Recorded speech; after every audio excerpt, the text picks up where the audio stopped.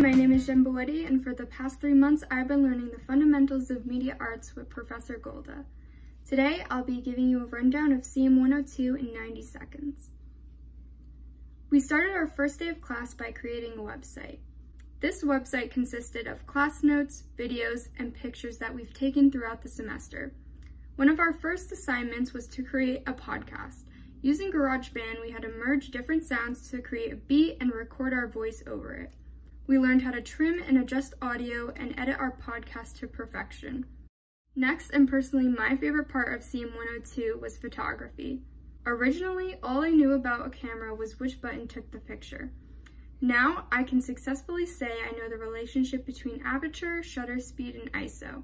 We learned how white balance changed the dynamic of a photo and how adjusting depth perception moves the focal point of a shot.